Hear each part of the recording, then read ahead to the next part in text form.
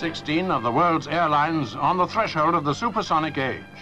Customers for the Anglo-French Concorde, the first supersonic airliner in the world. In 1969, time and space collapsed when man flew through the skies at 1,300 miles per hour. And then it suddenly ended. The Concorde flew off into the sunset today, ending, at least for now, the era of supersonic passenger travel. Really unique in the history of technology is to have a capability and then lose it. Now this technological marvel is on its way back. We're going to see renewed progress in air travel, and my long-term mission at Boom is to make that happen.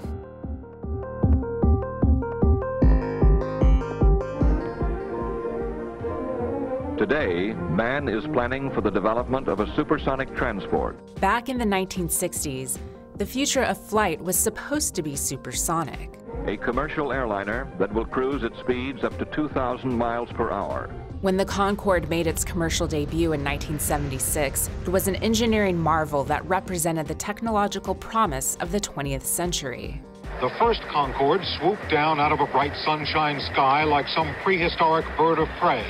But 27 years after its initial flight, the Concorde landed for the final time, ending the era of civilian supersonic travel.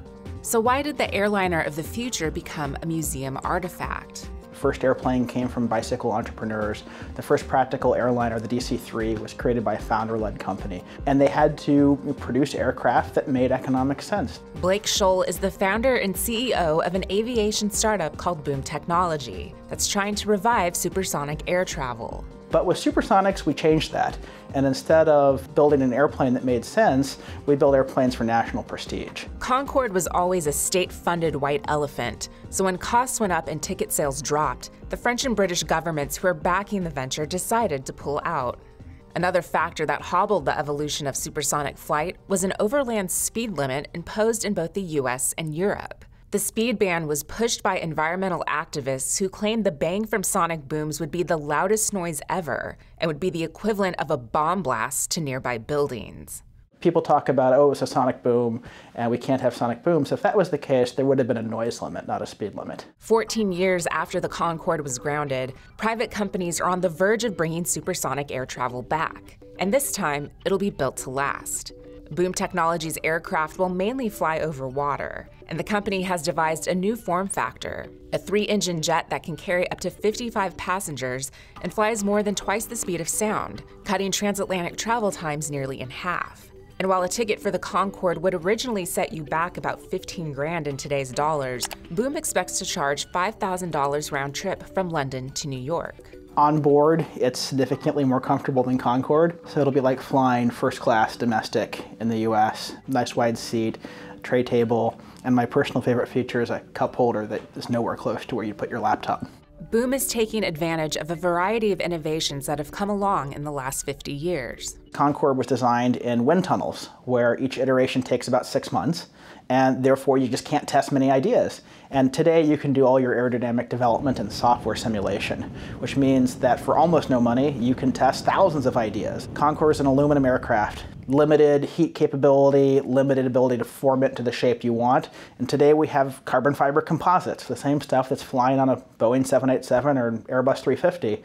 And that lets you build a strong, lightweight structure that's any shape you want, which is really important for supersonics because the ideal design of a supersonic airplane has virtually no straight lines on it. It's a patchwork of flowing, beautiful curving surfaces. Concorde famously was the only passenger airplane to ever fly with an afterburner.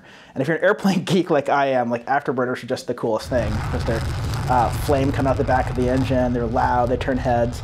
But if you're an airline, you hate them because the flame scares passengers and the noise causes people to call their congressman. And last but not least, they're incredibly fuel inefficient. And today we have something called a turbofan. It's the same kind of engine technology that's on other commercial aircraft. And effectively what we're doing at Boom is adapting it to supersonic flight. Boom isn't alone in its quest to speed up air travel. It has several private competitors, and NASA is working with the engineering firm Lockheed Martin to come up with its own version of a supersonic plane. Scholl says it's a waste of money. We're building a small supersonic demonstrator aircraft that's going to cost us less than $30 million. NASA is paying Lockheed, it'll be close, I think, to $300 million to do essentially the same thing. So private industry is able to do this roughly an order of magnitude cheaper than government, and also without requiring any taxpayer money.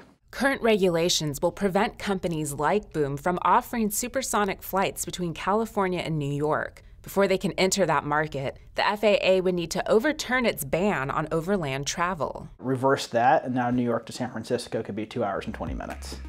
Boom revealed their design for the XB-1 demonstrator jet last November and is working with Richard Branson's Virgin Galactic to build and test the prototype in 2017. We're fans of speed, so we're doing this as quickly as possible. So the first airplane, the XB-1 supersonic demonstrator, will fly in about a year.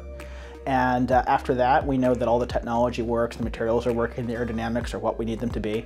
Blake hopes that if supersonic flight can catch on with business travelers, market forces will do their work by improving technology and bringing down costs, making supersonic flight accessible to the masses.